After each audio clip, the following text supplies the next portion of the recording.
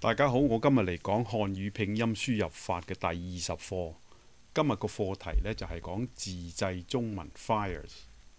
一般嚟講呢，喺我哋日常生活啊，我哋好常呢就寫下嗰啲 flyer 啊，各樣嘢呢，就準備貼喺牆度啊，諸如此類，就俾人哋去觀睇啦，或者係去宣傳啲嘢啦嚇。咁我就其實咧就有好多唔同方法去做 flyer 嘅。咁我今日咧就選咗用嗰一個 software 咧，就係嗰個 Microsoft Publisher。咁佢就喺裏頭咧，佢就已經有好多預定嗰啲嘅 flyer 嘅樣本啊，諸如此類嘅。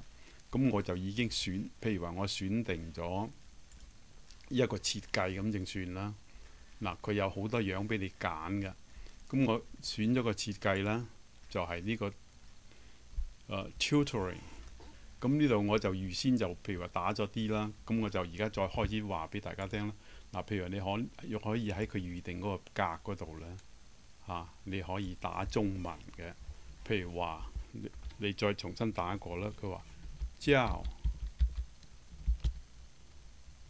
中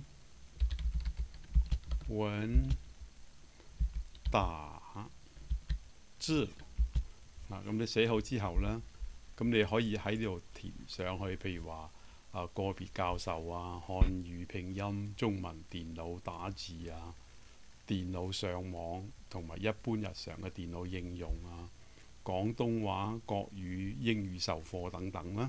咁你可以就填入去話你要收幾錢一個鐘啦。咁黃老師咁個電話點點點。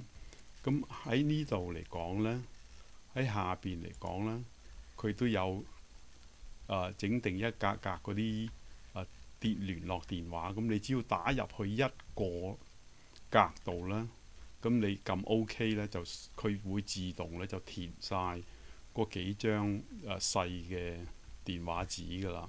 咁當你做好之後呢，你就可以印喺你自己嘅打印機嗰度呢，就印出嚟呢，就變成咗個 file 中文嘅 file 噶啦。譬如話我而家呢個 file print preview 咁正算啦。咁佢就整咗個 file 出嚟俾你睇啦。呢個就係個製成品啦。你可以變成咁啦。OK，咁假如大家仲有其他問題咧，你可以入去我個 website 啦，或者你 email 俾我 typechinese@life.com。多謝大家，下一課見啦。